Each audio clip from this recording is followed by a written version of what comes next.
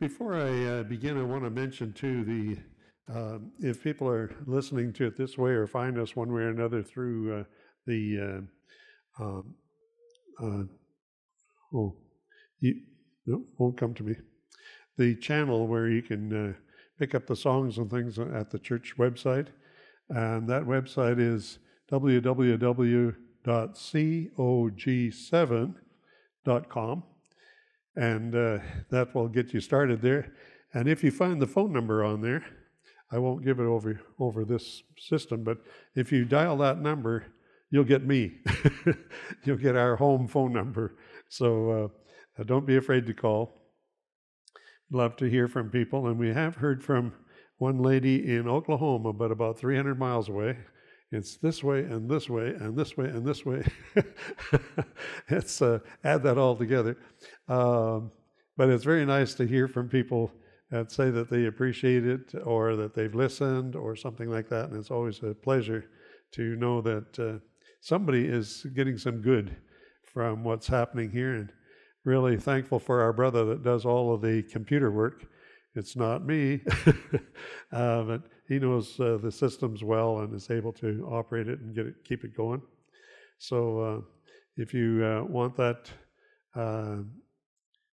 more information about it or so, just contact us or phone us, and we can visit with you. Anyway, I've been talking about the red letters of the Bible. Only somebody decided that these words that Jesus spoke in the Holy Scriptures and from the King James Version, mine happens to be a Cambridge from England, and now they're not available anymore, but the King James English was, when it was put together and written, produced, it was not copyrighted so that we can copy from it or we can talk about it or use it without worry. Some of the other translations are very good, but we have to be careful then how many words you can say and how many, the copyright situation. So we stay with the King James, and we enjoy the King James too. It was always there for so many, many years. So I'll be using the King James Version and speaking that way, and I hope I don't have too much, as they say, Christianese, speak in thous and these, but we enjoy the red letters that somebody put into the scriptures, colored the type, so that they were supposed to be, and usually are, the words that Jesus used. And then they're in red letters so that we can identify when Jesus is talking to us in black and white print. You wouldn't know which is which. But if it's in red, you say, aha, that's Jesus. And it's in Matthew, Mark, Luke, and John. Those four Gospels have Jesus speaking. I guess there's a little red in Acts and a little red in some of the others, but the main ones are Matthew, Mark, Luke, and John.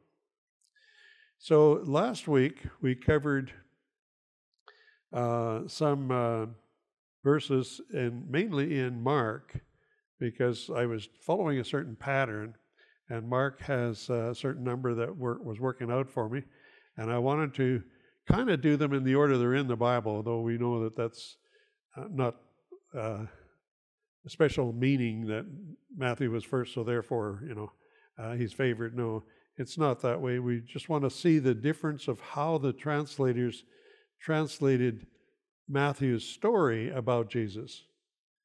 And then did that match with Mark, and did that match with Luke? And Luke added something more because he was interviewing people.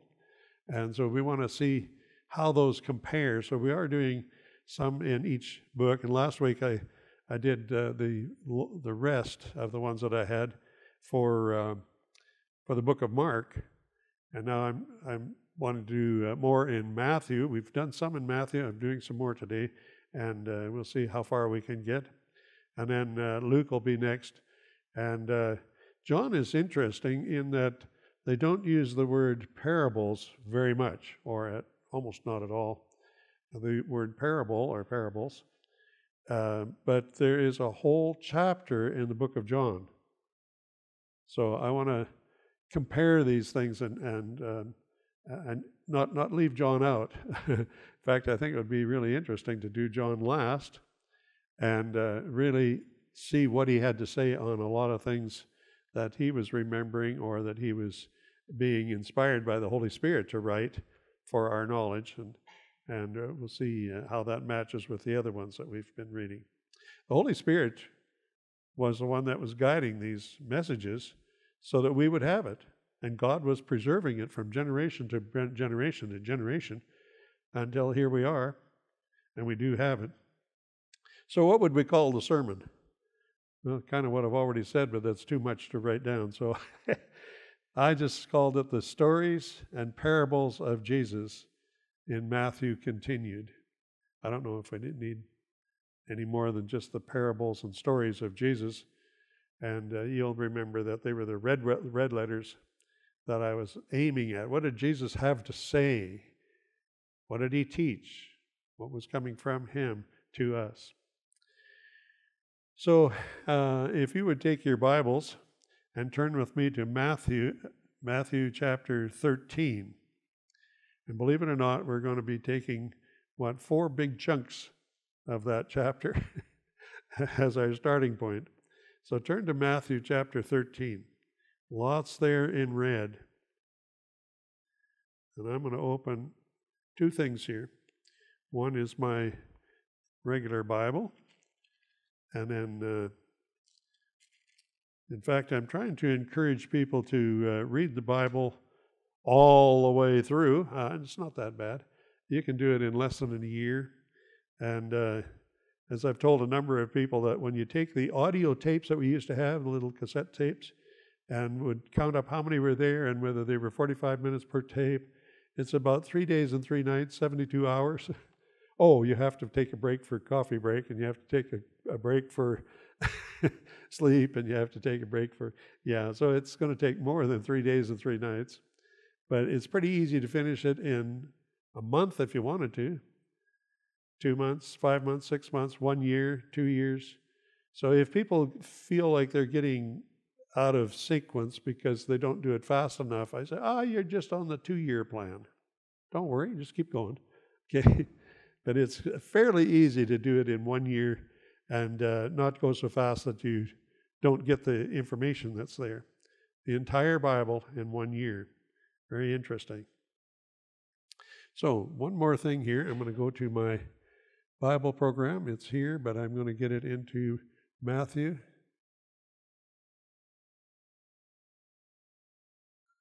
There we go. Now, get it in Matthew.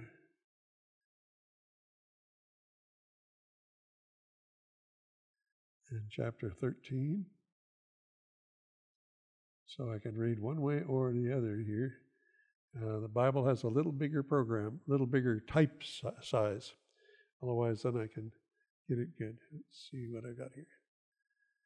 13. Okay, we'll start with verse 1, though, probably. Be a good idea. Oops, that way. Okay. Why I'm using both is because in my Bible I've got lots of extra marks, and it'll tell me whether I'm needing to accent a certain place or talk about a certain thing, and I can see certain words in conjunction with others, and I can tell the story rather than reading it all. Okay? It's a little more interesting that way, I think. So Matthew chapter 13. And I'm really aiming first for... just grab them up here. Let's see, 43, 45, 47, 51. But let's go back a little bit here to, I guess 37 is where I'd really like to start. Verse 37. Okay. Oh, I know why I'm starting that far into the chapter is because we did some of it before, and I don't want to redo it, though I don't want to neglect any of it.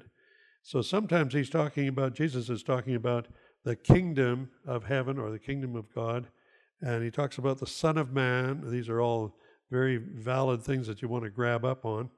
So in verse 44, it's talking about the kingdom of heaven is like unto a treasure hidden in a field. The the kingdom of heaven, Jesus is trying to explain in picture form, in speech of picture form, to help us understand what the kingdom of heaven is and to know whether it's this way or that way. He's going to be teaching something, and we want to be able to see those things. Well, and parables are little stories of Jesus, but stories where it's got a different meaning or a double meaning. And the more you learn about this double meaning thing, you can be talking about heaven and you can see it in visual form that we're used to on earth.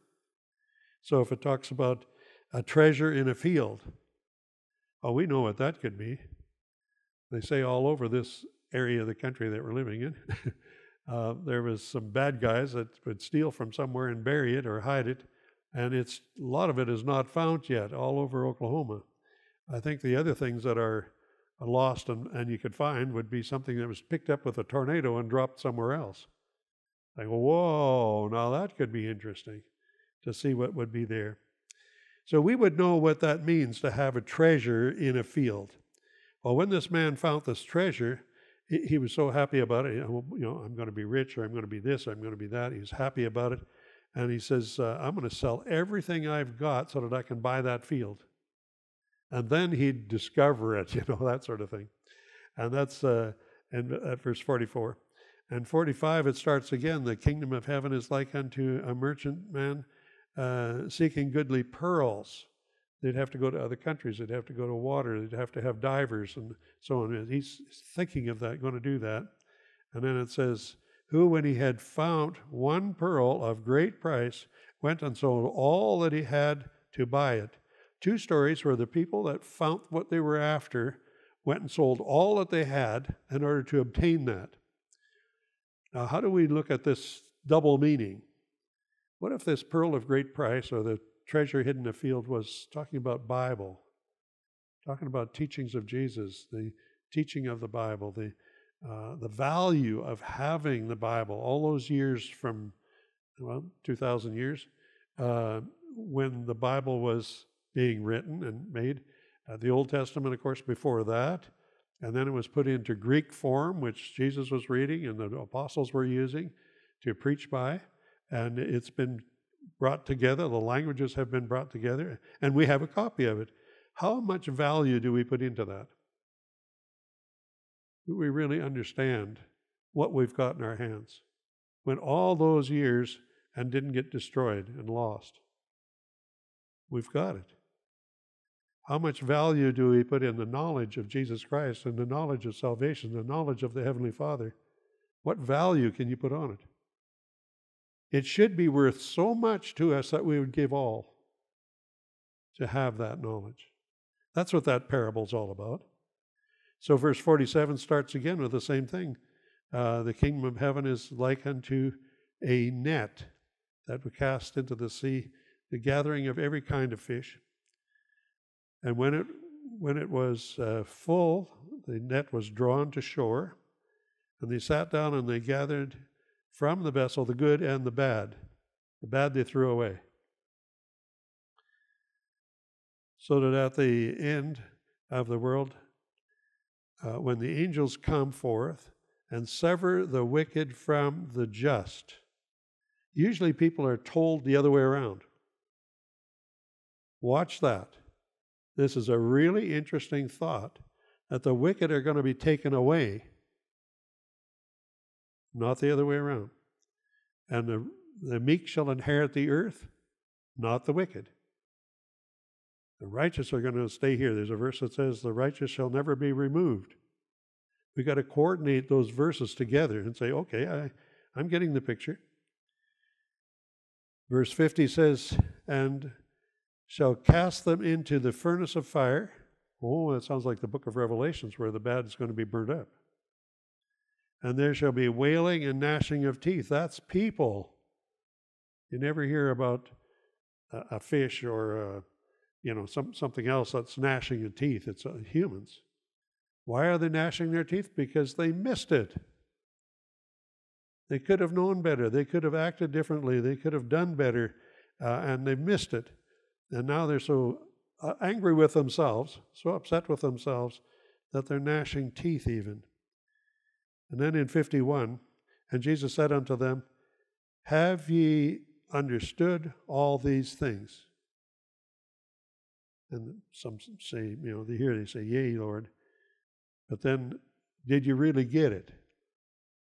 That's what the thought is. Otherwise, why would Jesus specifically ask, did you understand these things? He's hoping that people will go deep enough that they get the story, get the idea, get the inflections that were there.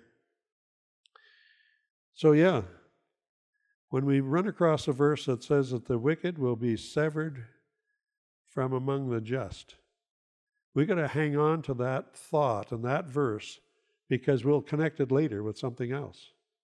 With where are the righteous, where are the wicked? And even in the parables, it's very easy to connect some more things with those thoughts. So we do need to, we're expected to understand them, in other words, is what that means too. And when we read these things, we should understand them. And then the next story starts in verse 52. And he said unto them, therefore every scribe, somebody is taking notes, everyone that's writing and writing for others to read as well, which is instructed unto the kingdom of heaven, is like unto a man that is an householder, which bringeth forth out of his treasures the good things and the old, the new things and the old. So this person that's writing, he's got all these notes put away somewhere. He's got these thoughts, these understandings, these teachings. He's got them somewhere. And out of his treasures of this wealth of information that he's got, he can bring out some of the old things, or he can bring out some of the new things and match them up, compare them, and so on. This is a good thing if he does it. If he just leaves them hidden in the field, or never get found, never get read, never get told, that's not a good thing. So Jesus is expecting people to bring out the parables and the thoughts that were presented, and to tell people, there's one verse, the sense of the story. The King James uses the word sense, that when the scribe is relating what's in the scripture, they were to give the sense of the story, the sense of what was meant. So parables Jesus used a lot, and there's verses that says that he doesn't, at this time, he couldn't teach them anything other than in parables. So you'll hear about animals, you'll hear about fences, and you'll hear about a wolf that was going to come. But you have to remember, we're dealing with people. A wolf in sheep's clothing, that's a bad person, not a sheep, not a wolf. It's a bad person that's come in. So he was teaching in their synagogues, and they were so shocked with all of this. They said, is this not the carpenter's son, in verse 55? He only had common schooling, common education. And they said, we know him. His mother's called Mary. We know his brother, the brothers, verse 55. And it mentions his sisters, Jesus' sisters, in 56.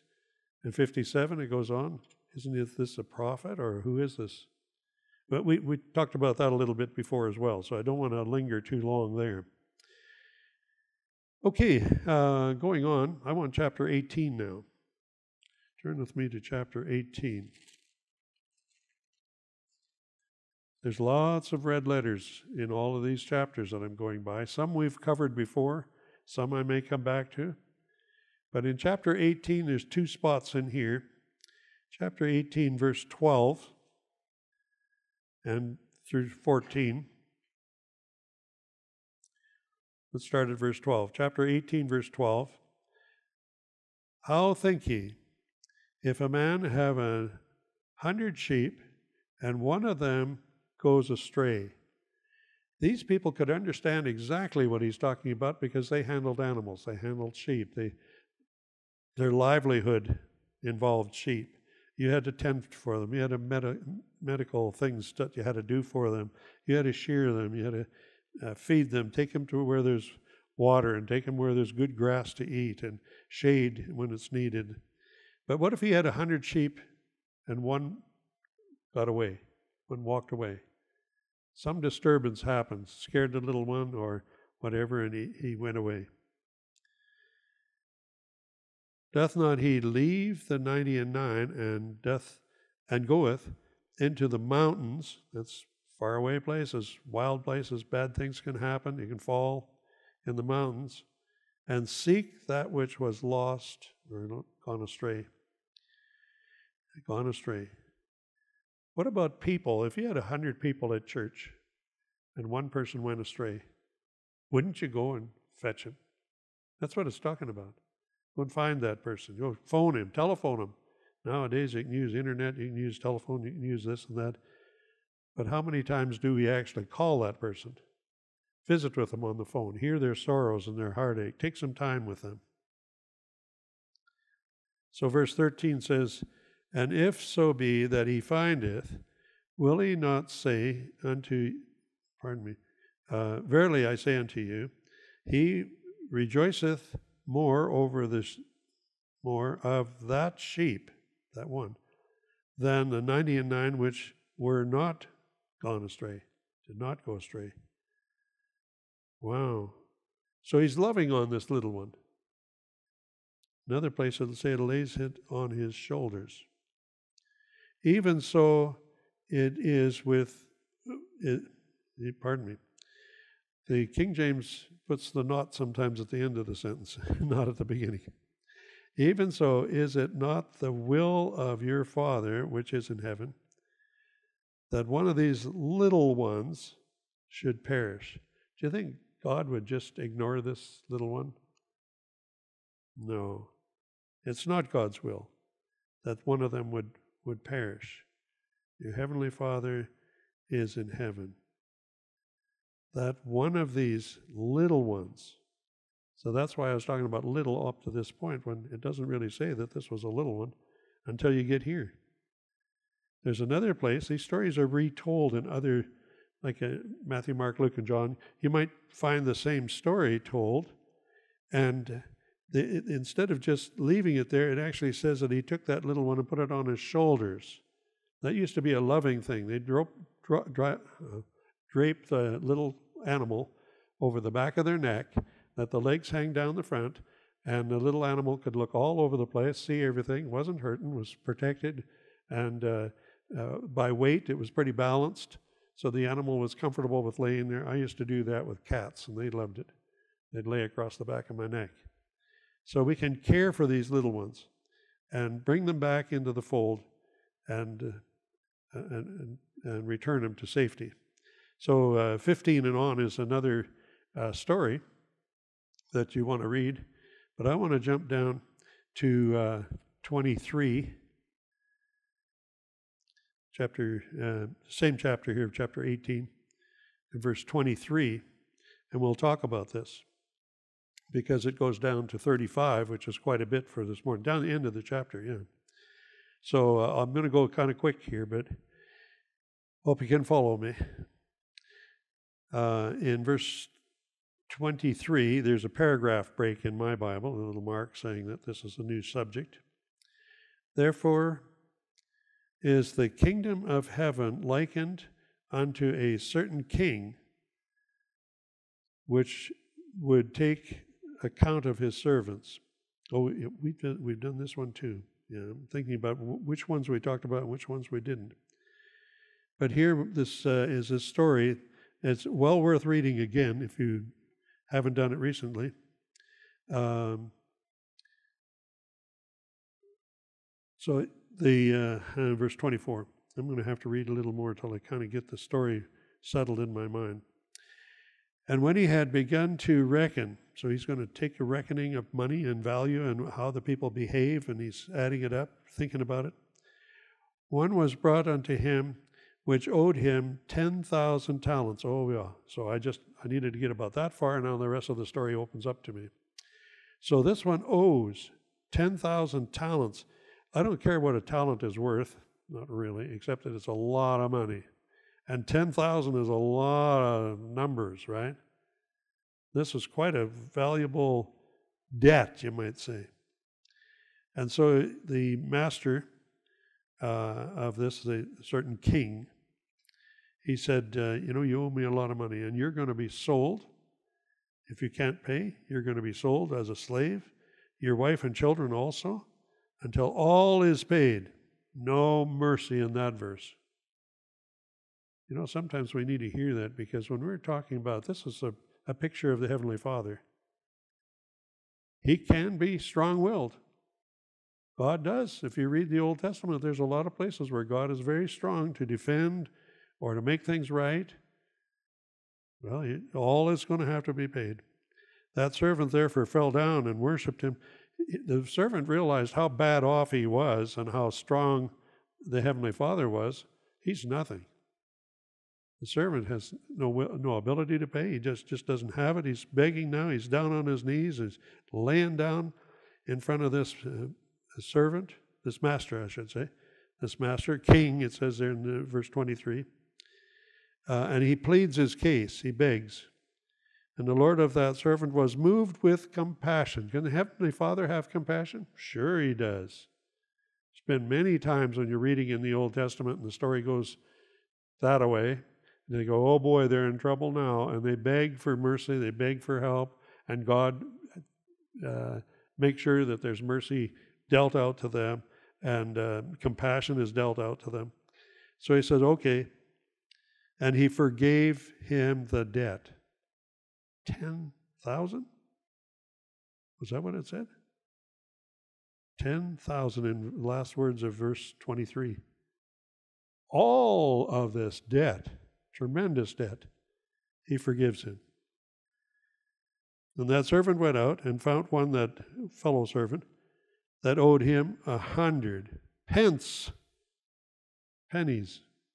coins, something small. 100 against 10,000 that he owed. Was he merciful? No. Shame on him.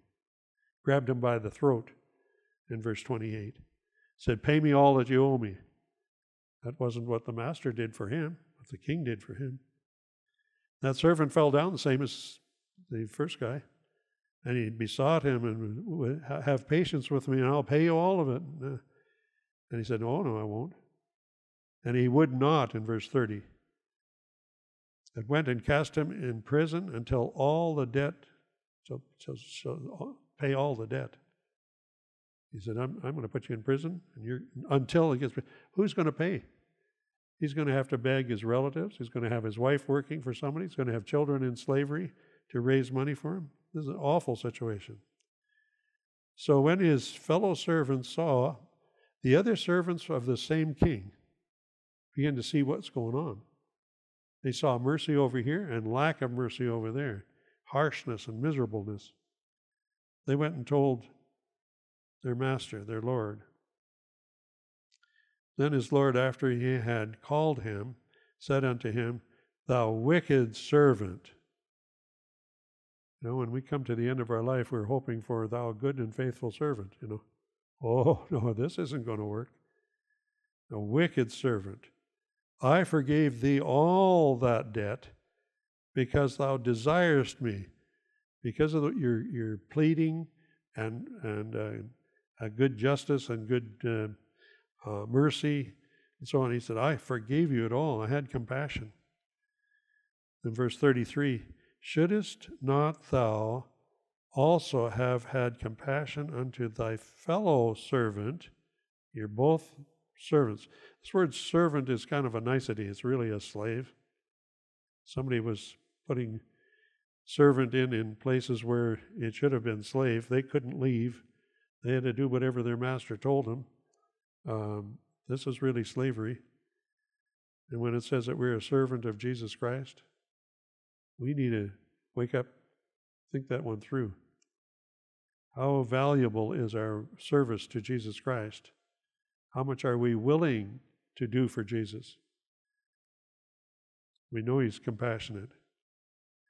Anyway, verse 34, and his Lord, sometimes I watch for that, his Lord, when you think, well, surely they're not anymore. They've been broken off. But and his Lord was wroth and delivered him to the tormentors. We don't know what that is, whether he got lashes or what.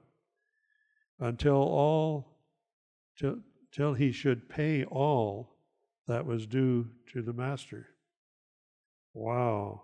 Let's not get on that side of the corrections. We want to be on the mercy side and the compassion side.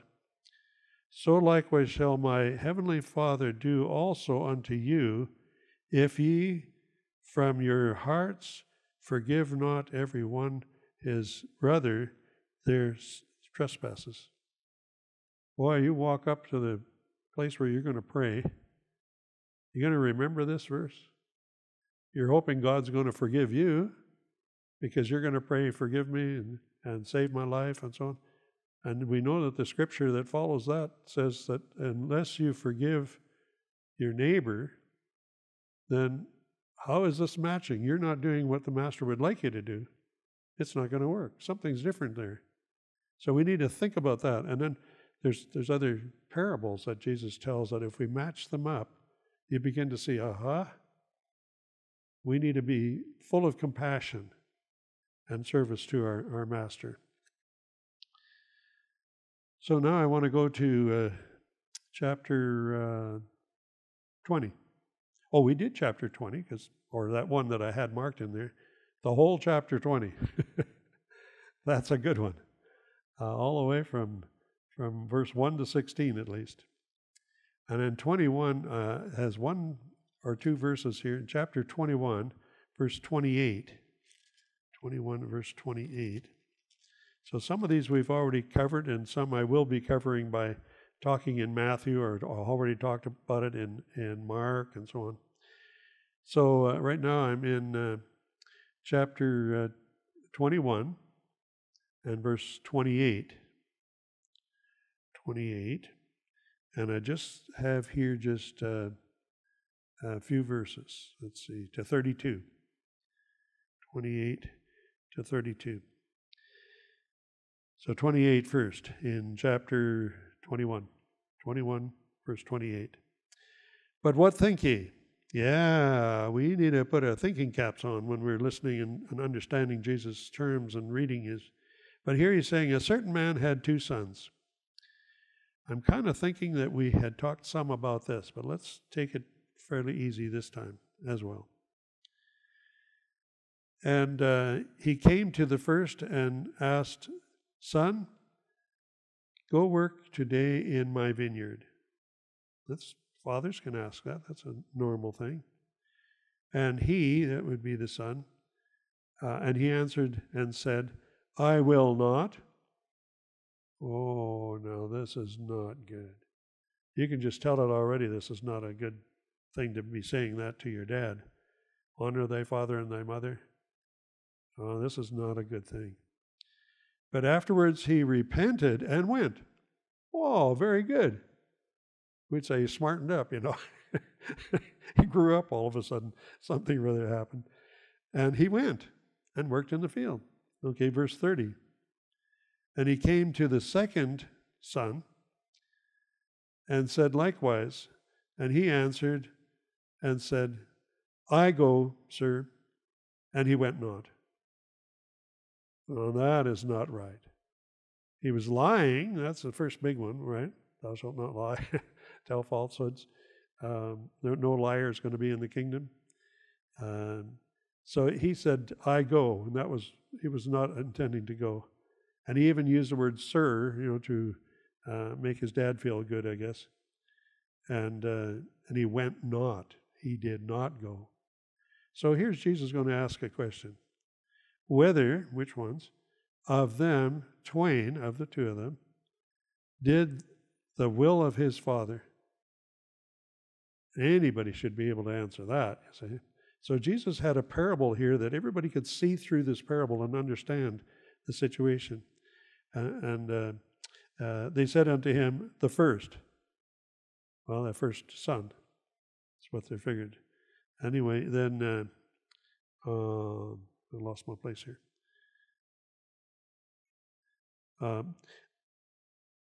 The first, okay. And then Jesus said unto them, so he's going to get back at them. He's going to give them another little insight to this. Verily I say unto you, that the publicans and the harlots go into the kingdom of God before you. He was talking to religious leaders, religious people. And he said, the same story is happening out in real life. He said there's people that you call bad, the publicans. You call them bad. The harlots, they are bad, and they're going to be going into the kingdom of God before you. Not a good idea. You better shape up. For John came unto you in the way of righteousness, and ye believed him not. That's John the Baptist that came and told you that things are changing. The kingdom of God is at hand. And he said, go and repent before you come. Go and check this out. Understand what repentance is before you come and repent. And but the publicans and the harlots believed him, John the Baptist. They were catching on. And ye, when ye had seen it, repented not. You saw what he was doing. You saw that he was the forerunner for Christ, forerunner for something really big that's coming, and you wouldn't. You repented not. Afterward, that ye might believe him. They didn't want to be known that they believed John the Baptist.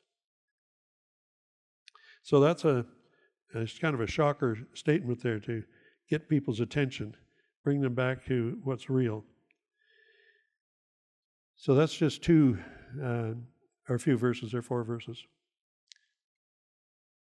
So I want to jump ahead again. We need to make sure that we're doing the right thing here. I know I've covered the next one down, and then I want to go to Matthew 22. Matthew 22. Okay, and start with verse 2.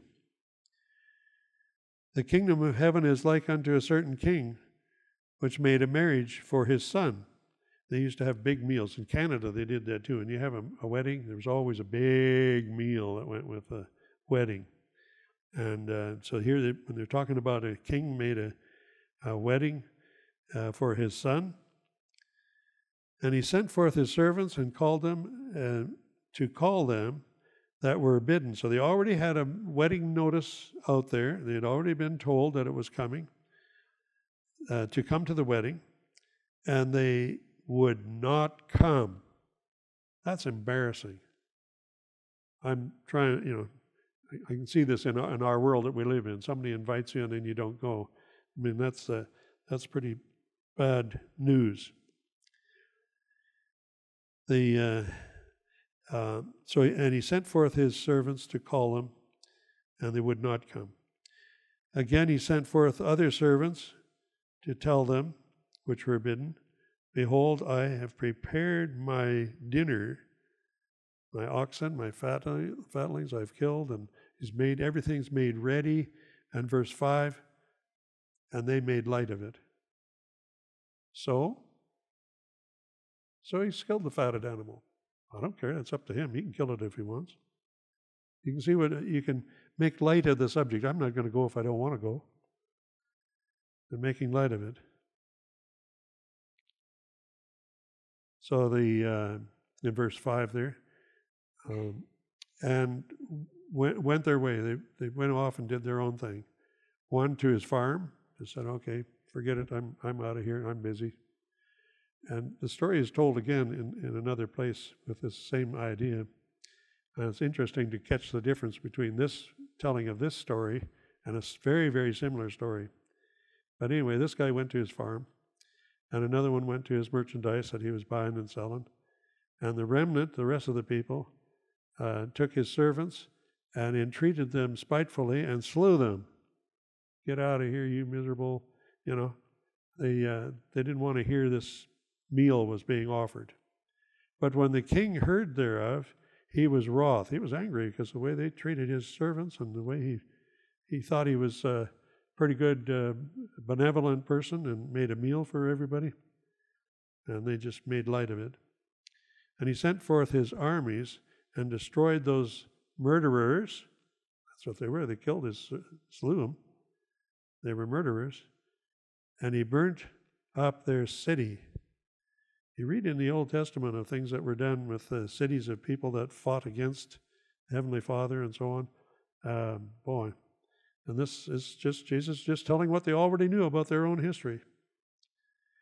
Then said he unto his servants, that's the king that's making this wedding, man, certain king, yes, so it's this king, heard thereof, he was wroth, and he sent forth his armies, destroyed the murderers. And he said unto them in verse 8, then said he to his servants, the wedding is ready. Now what are we going to do?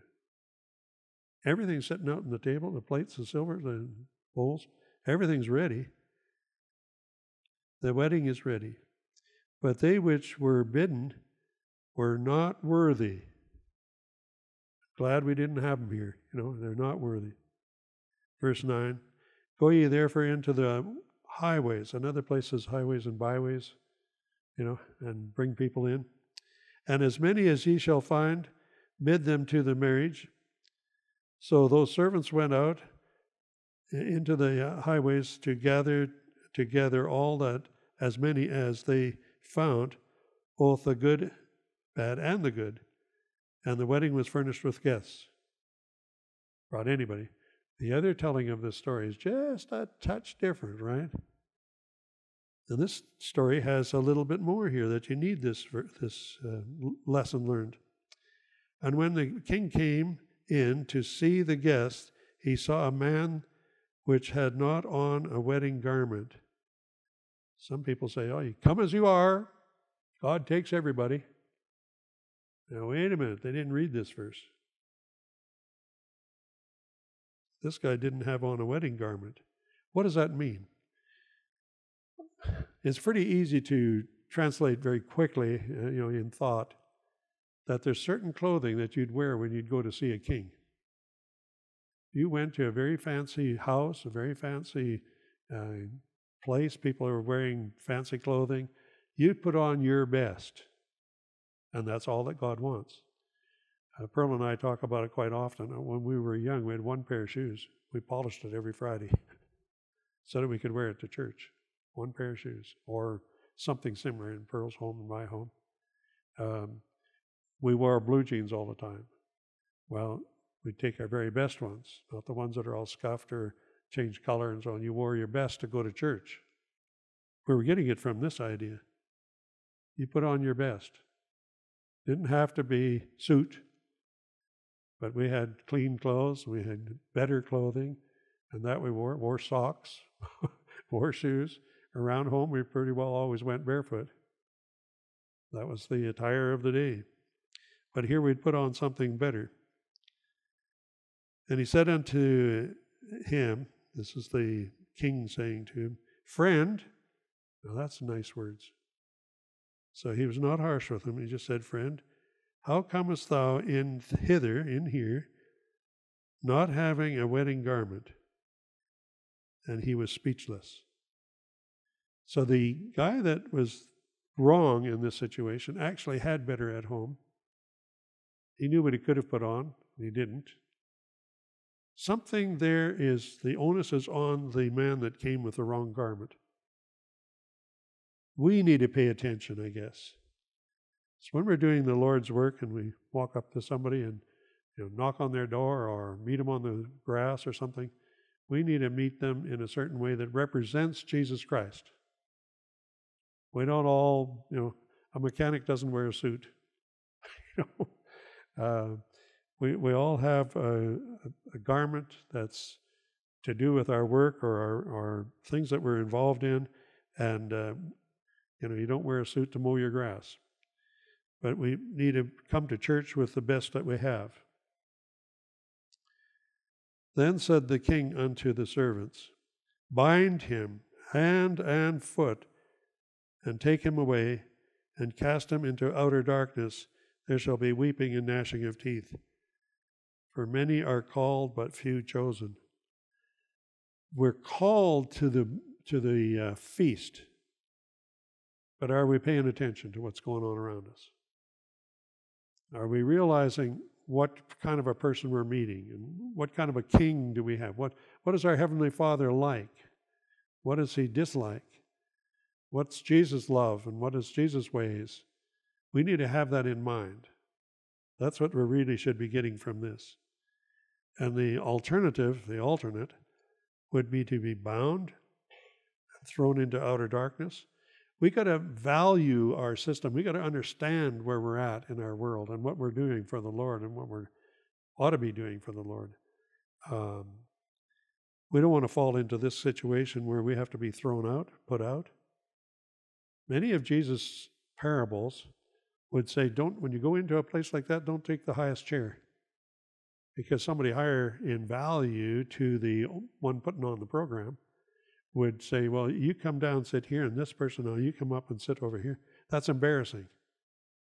Well, don't go into that. Don't get into that situation. Take the lower position, and if everybody is seated, here, come on up here. You should be up here.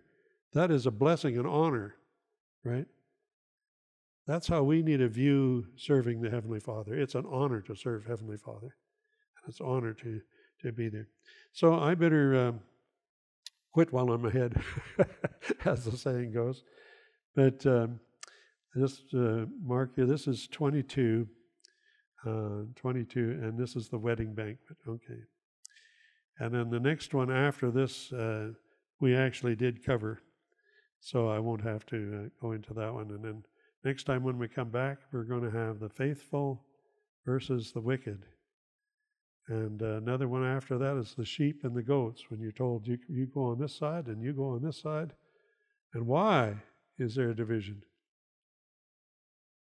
Why did they get to go on the right side or the left side? Or why were they called the sheep and the goats? It's in the story. So we'll get there. Okay, I want to intrigue you to read the scriptures, enjoy them, see the excitement that's there, and may God bless you.